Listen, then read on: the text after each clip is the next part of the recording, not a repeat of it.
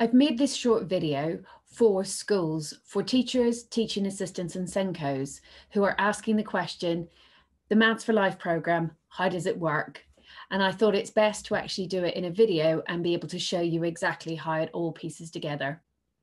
So the first question is this suitable for the child or the student that I'm working with? The Maths for Life programme is suitable for any child who struggles to keep up with the current curriculum with their peers on a year-to-year basis.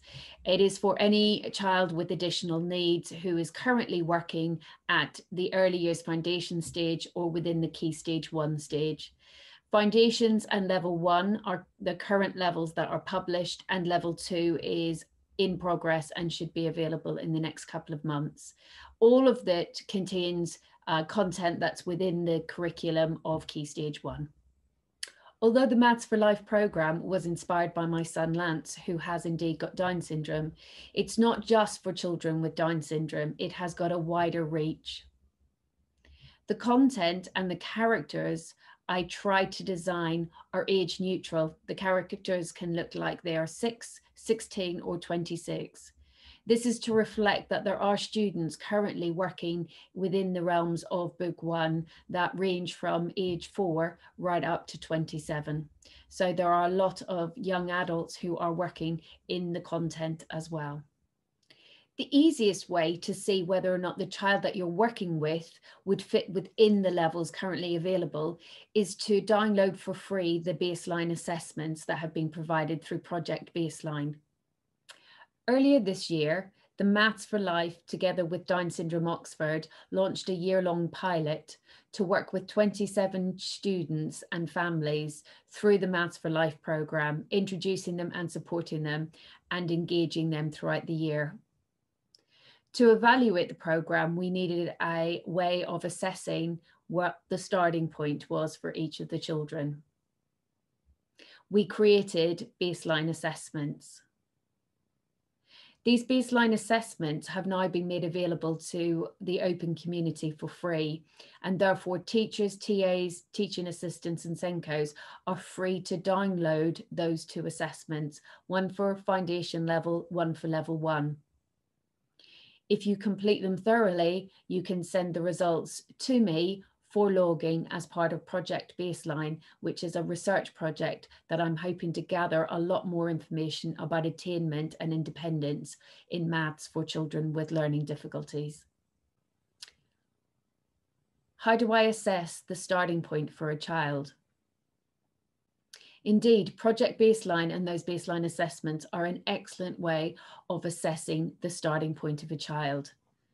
When you do the baseline assessments, each of the pages, each of the questions have a nomenclature in them that relates directly to the book and to the resource library. Therefore, you can actually use the baseline assessment to do a gap analysis and look at the skills that they're finding difficult and concentrate on them. How do I use the book?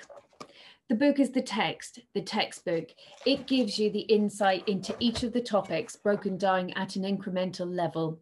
It explains what the topic is about, what prior skills you need to have before attempting the objective broken down into manageable chunks, and it gives a list of ideas for teaching. The final bit of every section is known challenges for students with additional learning needs, which is very useful to see common traits that we find. Each of the sections of the book have got a similar nomenclature as the nomenclature used in the Project Baseline. So when you do your gap analysis, it's very easy to find the reference section in the textbook. How does the book relate to the resource library? The nomenclature used in the book is exactly paralleled in the resource library. If you're working on a topic within the book, you can go to the same section in the resource library and find the workbooks, resources, the templates that are all fitting for that topic.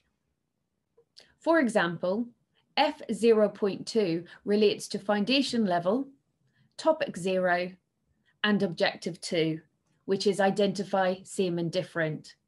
It will be the same in the baseline assessment, to the book, to the resource library.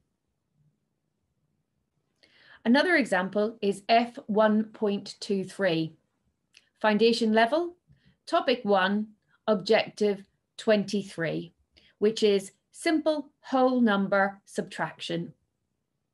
It will be the same in the baseline assessment, the book, and the resource library.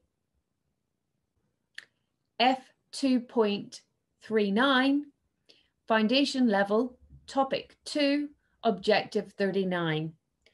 Understand simple positional language. Again, you will find the nomenclature on the baseline assessment, in the book, and in the resource library. The final example is F3.42. Foundation levels, topic 3, objective 42. Sort and classify.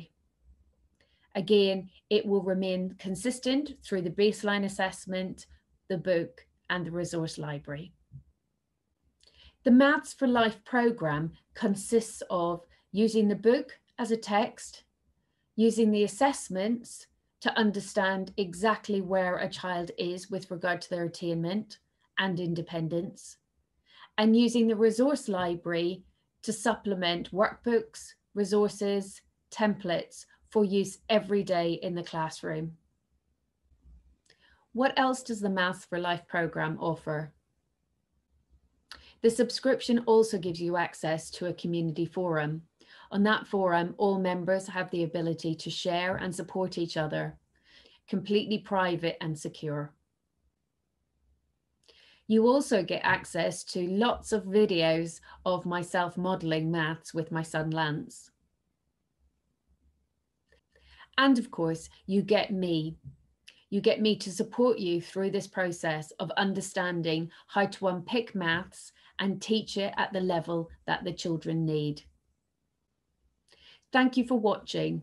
If you have any additional questions, please contact me at learn@mathsforlife.com. Thank you.